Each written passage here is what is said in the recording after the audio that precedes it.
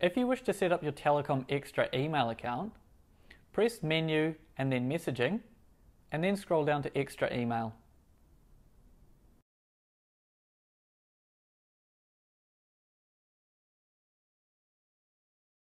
Wait for a prompt to connect and then press Yes.